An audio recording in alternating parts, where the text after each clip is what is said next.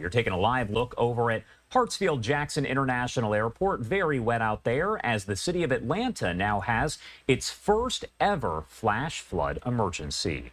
Do want to talk a little bit more about the system itself. We're talking about Tropical Storm Helene and what to expect. So let's bring in Michael Brennan. He is with, of course, the National Hurricane Center, the director there, joining us pretty regularly over the past several days here as the storm did get closer and closer to making that landfall. Thank you so much for taking the time, as always, to be here with us, because I know it has been a busy few days. Yeah, great to be with you, Josh. Yeah, and the impacts from Helene are still ongoing this morning, and actually some of the worst impacts that we're going to see in Georgia, North and South Carolina are actually starting to play out this morning. So it's going to be a very dangerous day across these regions, as you've been talking about. Yeah, and kind of explain where the storm sits right now and what we can expect from it, because it looks like it's not really dying out anytime soon. Yeah, the center of the storm here is located just to the west-southwest of Clemson, South Carolina, up here in northeast Georgia. The storm has been moving very quickly to the north at about 30 miles per hour. If we look over here on the satellite imagery, you can see the cloud shield associated with it, the low-level circulations down here to the west. Maximum sustained winds now around 60 miles per hour, so they're coming down gradually, but we're still seeing wind gusts 60 to 70 miles per hour in portions of Georgia and South Carolina over the last couple of hours. But the big story is turning into the rainfall. And as you mentioned, we have flash flood emergencies in effect across North Georgia, South Carolina, North Carolina. Everywhere you see blinking in red here, including the metro Atlanta area, Asheville, Greenville, South Carolina, just anywhere to the north and west of Charlotte. That's where we're having that life-threatening, catastrophic flash flooding ongoing. Some of these areas are going to see rainfall totals as high as 20 inches. And so we're seeing water rescues, water getting into homes and buildings and structures. So it's a very dangerous day unfolding here in the southern Appalachians and North Georgia. As far as those water rescues, we have seen a lot of them. We know that crews have been out all throughout the night, pretty much working in places like, let's say, Atlanta. We know Tampa as well. Can you talk a little bit about what to expect in those areas? Will the water in places like Tampa, for instance, actually be going down? Yeah, the storm surge along the west coast of Florida is gradually subsiding this morning. We still do have a storm surge warning in effect from Indian Pass all the way through the Big Bend region down through the Tampa Bay area. And there still is some leftover inundation, especially up in this area that got the peak storm surge associated with Helene. But we are seeing those water levels drop. And so conditions are improving there. But it's a reminder to everyone in those flooded areas. Flooded areas are really not safe to go into afterwards. There can be lots of debris. There can be dangerous materials, chemicals in the water. They're not environments you want to go back into until you're cleared to do so by your local officials.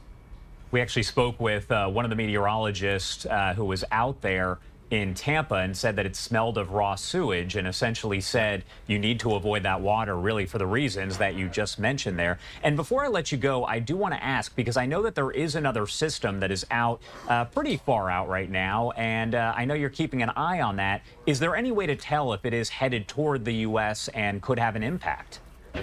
It's too early to tell. We are watching this this area here of the northwestern Caribbean with the potential for an area of low pressure to form by the middle of next week.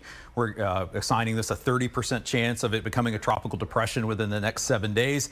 It's too early to tell what impacts there might be, but this is another reminder to everyone, especially along the Gulf Coast, Florida, the western part of the Atlantic Basin, is this is the area where we tend to favor tropical depressions and storms and hurricanes forming as we get into late September and October. So it's a great reminder. We got a lot of hurricane season left. We'll be obviously watching this one along with everything else going on in the Atlantic and Helene for here at the Hurricane Center.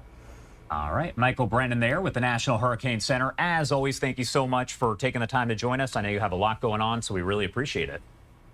Thanks.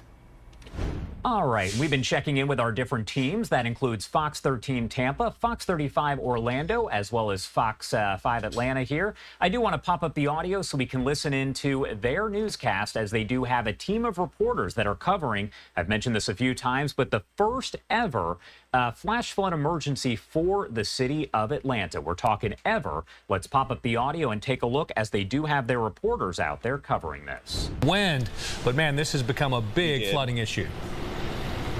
I mean, the water is incredible. It's still rising. The water level keeps getting higher and higher. I'll step out of the way. This is Bowler Road in Buckhead, where we had that water rescue a little bit earlier this morning. And now that it's light out, you can really see why that rescue was so tricky. The water is moving very fast across Bowler Road. And again, the water level keeps rising. So we've shown you a couple of times this morning that mailbox back there. It's almost submerged now. And then, of course, the stop sign behind it that I talked about earlier, completely underwater. You can't even see the stop sign anymore. And then look at the front yards here. So the water is overflowing from Peachtree Creek over the road. We've got a car there. We have watched that car disappearing through the morning. When I got here about 6 a.m., I'd say the water was just over the tires. Clearly, that is not the case anymore. So it is continuing to be a dangerous situation here in areas that are dealing with this flooding. The rain is letting up, so that is good news, and fingers are crossed that that continues. Meanwhile, Dana Fowle is now joining our team coverage. She's in Rockdale County,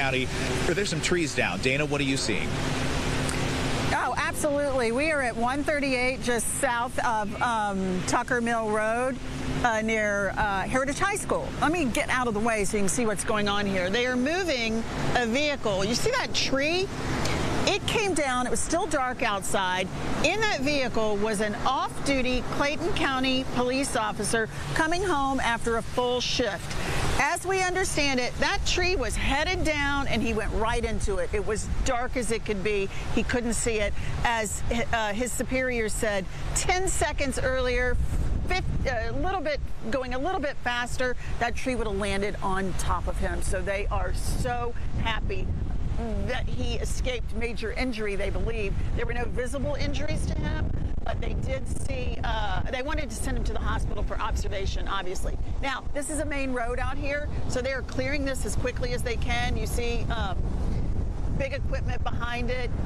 You see, and we heard some equipment trying to chop up that tree, so we'll see what happens there. Listen, Rockdale PD tells us that there are a lot of trees down in the area like this. So if you can, still stay off the roads because we see traffic backed up here. There's just no point in coming out right now.